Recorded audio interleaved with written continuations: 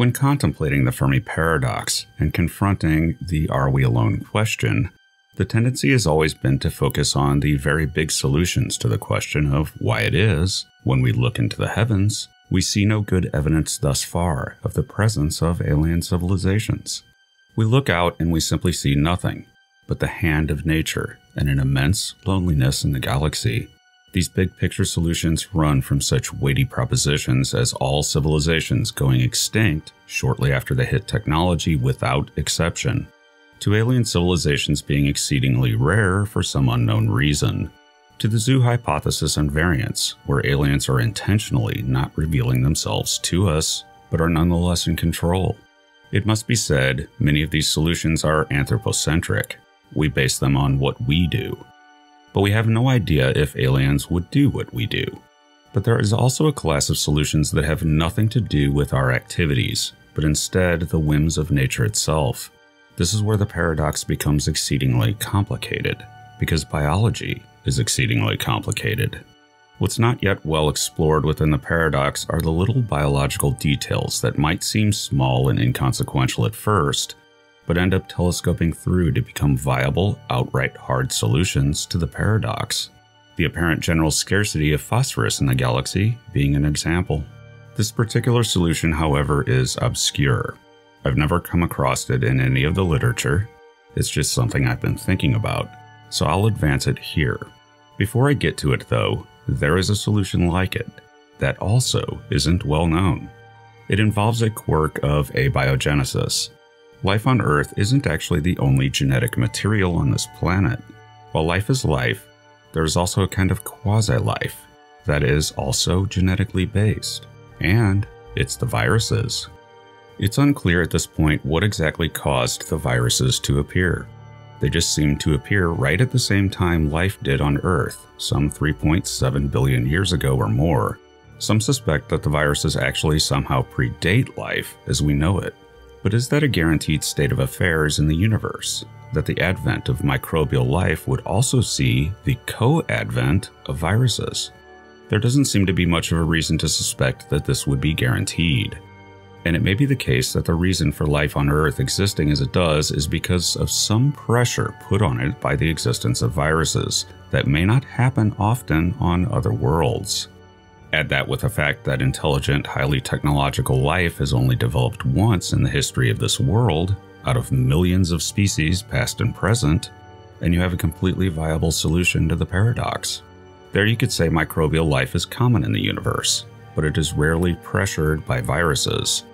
It may remain simple without them, and when it is pressured and evolves even more complexity, there's no guarantee that it will ever achieve technological intelligence. A great silence indeed in that case. But what effect did viruses have on the evolutionary process on Earth?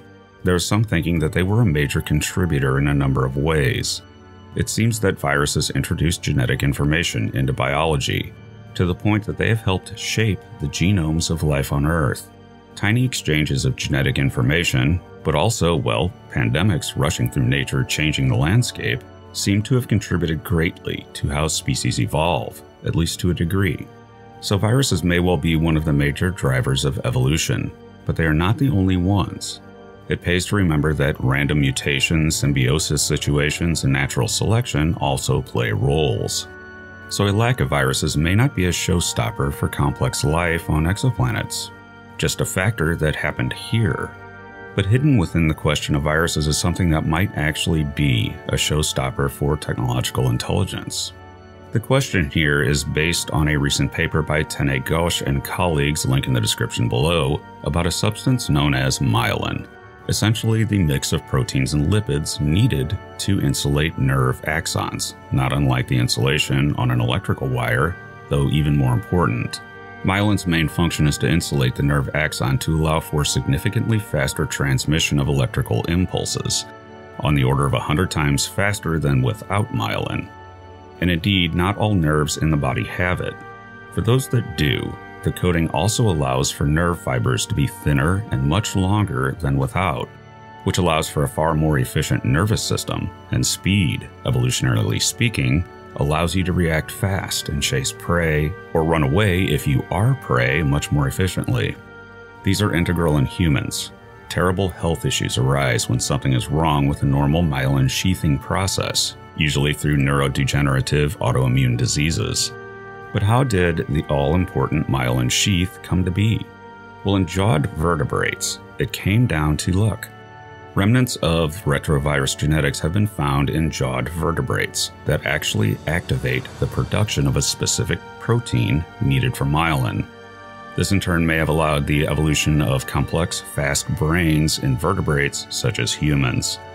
Oddly, it was not a one-off occurrence, however. The same trick has been seen to have occurred in multiple species of jawed vertebrates, as though some kind of convergent evolution was happening. Perhaps this virus or virus type were infecting multiple species, all leading to the same result. I stress the word jawed, however. Retroviruses are strange in and of themselves. They are RNA viruses, but they can make DNA copies of themselves and embed their genetics into their host. Very rarely, this can be incorporated as a permanent feature and then be passed down through offspring. Up until relatively recently, these weird splices were thought to just be junk DNA, known as retrotransposons. But more recent work shows that they actually are not junk and originate from retroviruses and come with the implication of having dramatically affected evolution on Earth. It may very well be the case that without this, we wouldn't be here. There are other areas where the hand of retroviruses are seen, including the evolution of the immune system. It's also seen in the evolution of the placenta and now myelin. This situation with retroviruses is starting to seem very important indeed, if not downright spooky. We're dealing with the viruses here, one of the banes of human existence. Smallpox, Ebola, rabies. Yet without the viruses, we might not exist. We are seeing their fingerprints in an increasing number of places in human evolution. It's now to the point that it appears that had the ability to produce and sheath long axons and myelin might not have evolved, our complex brains wouldn't have developed either, nor would the massive diversity of vertebrates have happened. It would have all been more confined, both making it unlikely anything like a human would have ever developed, all enabled by an ancient virus that appeared in infected vertebrate animals about the time when jaws appear in evolutionary history. But the strange thing here is that the RNA itself, the gene sequence is termed retromyelin, doesn't actually have the instructions to make the required protein. It's non-coding. Rather, it only works as a kind of catalyst in tandem with a completely different protein, SOX10, and that coupling is what somehow turns on the myelin protein production in myelin-producing cells in the central nervous system, called oligodendrocytes. That's weird, and it's the first time that type of interaction with non-coding RNA sequences has been noted in the study of retrotransposons, though something similar to it has been seen. Once that protein is produced, known as the myelin basic protein, it can then complete the zipping up of the myelin sheath around a nerve fiber. Oddly though, it is actually left incomplete, in that the myelin is segmented and actually has tiny gaps between the segments where the nerve is actually bare. Experiments were done using fish, frogs, and rodents to reduce the effect of the retromyelin in myelin-producing cells, and as a result, production of the basic myelin protein dropped dramatically. It was also found that this situation seems very common among all vertebrates. The invertebrates do not have this, however, but even stranger, neither do the jawless vertebrates like the lampreys. This suggests that whatever happened here happened well after the last common ancestor of the jawed vertebrates. This would in turn suggest a scenario where perhaps at some point, retroviruses infected multiple species of vertebrate, all producing the same outcome. But apparently, the jawless vertebrates were immune to the virus. Or they lost the genetics involved because it wasn't useful for them. This is all very strange indeed, and the paper doesn't go quite this far, but I will. This all starts to resemble a solution to the Fermi Paradox, in that there is no guarantee that viruses will co-evolve with life in the first place, and you just get an exoplanet with only cellular life with no viruses. Then maybe the complex magic of complex evolution doesn't occur for lack of a need to. Indeed, large-scale complex evolution may never happen on such an exoplanet, or it may move very, very slowly. If this is the case for most of the universe, then it's frankly no wonder we appear to be alone. The circumstances of the myelin problem alone would potentially present a great filter, much less the no doubt many solutions to the paradox that may lie within what we thought until recently was junk DNA, retrotransposons. In the end, it would mean that intelligence could be expected to be, quite simply, very, very rare, not for reasons of environment per se, but a chance, situational, physical, chemical property that happens with DNA and proteins. Intelligence still would not be impossible. It likely still exists elsewhere and elsewhen, just because of the sheer numbers involved, but the chances of it being nearby are astronomically low. But that's not where it stops. There are more layers of troubles in this solution. It would also require that whatever alien viruses that might arise along with life on an exoplanet would need the genetic capability to reach the outcome it did here. But there is absolutely no guarantee of that, and the vast majority of viruses on Earth do not have this feature. Even if it did have it, there's no guarantee the organism it's infecting will incorporate the genetic material, or could incorporate it, much like the lampreys appear not to have done. So not only do you need retroviruses existing on your planet, you need them to be compatible with the host in a fairly specific way. The Great Silence is starting to make a bit more sense, isn't it? And then there is yet another layer. With this, again, you have that weird sort of symbiotic relationship the RNA has with a specific protein to bring about the manufacturing of a totally different protein, rather than a direct set of genetic instructions. This does not seem very likely to happen much. It isn't even direct biology, but a lucky chemical chance trick. If the scenario is correct, this may end up being one of the most solid solutions to the Fermi Paradox. I often get commenters saying, "Oh JMG, you just want to find alien life, you want to believe, but Earth could be rare or we could be completely alone in the universe." Well, what I really want to know is life unique or is it everywhere, including the microbes? I have found very few ways to back up a claim of a rare Earth or an alone humanity. There's just nothing in science that fully supports those viewpoints. But here I present a solution that could result in very rare technological terrestrial intelligence based on a physical barrier. I leave oceanic intelligence out of this, as it works on somewhat different rules. But good luck smelting metal if you're an octopus, intelligent invertebrate though you may be.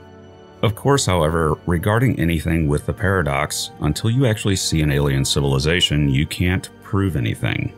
Not seeing anything isn't enough. Absence of evidence does not mean evidence of absence. You might be able to prove a biosphere, however. Those may be common. But if we see biosphere after biosphere in the galaxy with no technosignatures, then these biological great filter type solutions will need to be looked at very carefully.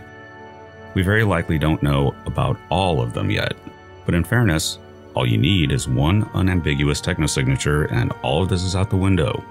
But as with any good solution to the Fermi Paradox, there is a wild card. That the Myelin Sheath development appears to have happened independently among many different jawed vertebrate groups raises an eyebrow.